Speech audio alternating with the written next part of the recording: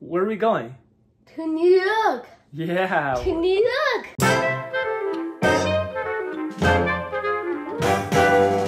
New York, the Big Apple, the city that never sleeps. New York is an assault on the senses. The sound of honking cars, music blaring in every direction, the scent of melted cheese from street vendors mixing with cigar smoke in the air, from the polished professionals in designer suits to the vibrant, flashing billboards.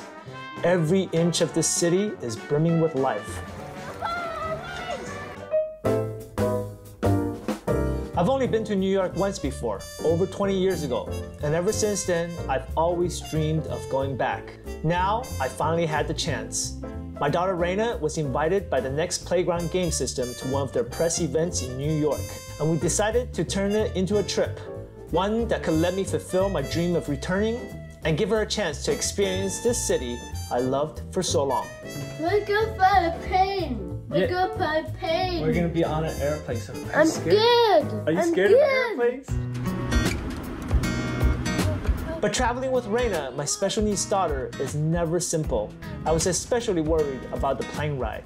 Surprisingly, she handled it well. I got my seatbelt. I got my seatbelt. Sure, she complained, I'm good. but there were no major meltdowns. And as I watched her smile and laugh, I realized that sometimes we underestimate how resilient our children can be. We just landed We just landed. in New York. In the city, we took every form of transportation imaginable. Cars, buses, subways, even boats. At one point, we saw a helicopter taking off. We were seeing the city from every angle.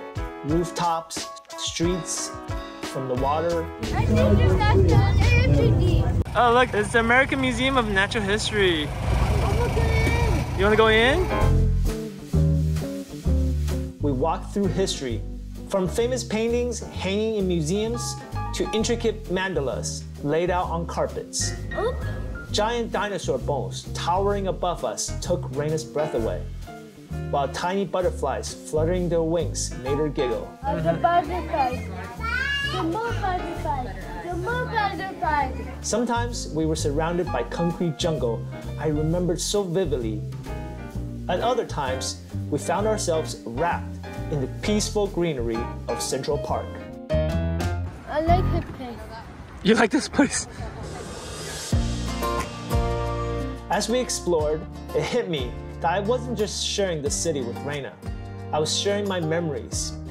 We stood at landmarks that had stood the test of time, but now I saw them through her eyes, and they felt new again.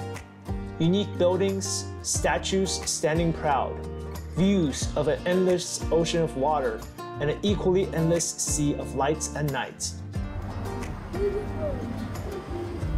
We walked everywhere, and walked, and walked, and walked. When Reina got tired, we took breaks. Tired from all the walking? I'm tired of all the walking. Sitting on park benches or ducking into a cafe. When she was hungry, we stopped to eat. She loved the pizza. Let me check out your new hat. Sure, she protested here and there. And I braced myself each time. But she also spoke more than usual. I'm not going in. I don't think they'll let us in. Pointing out things she liked, asking questions. Is this a monkey, Daddy? Oh, King Kong? That's King Kong. It felt like in those moments, the city was reaching her in a way I couldn't.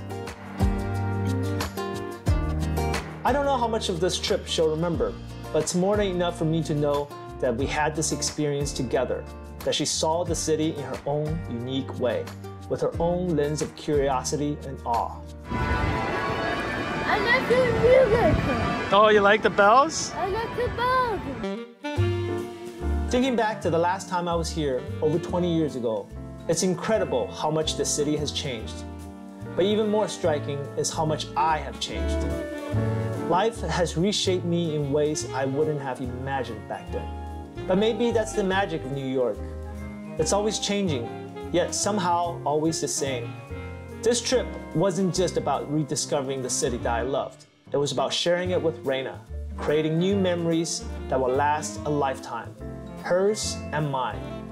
And who knows, maybe one day she will return to New York, changed by time and life, just like I was, ready to rediscover all over again. For now, I leave the city with a full heart, knowing that no matter how many years pass, New York and the memories we made here will always be a part of us.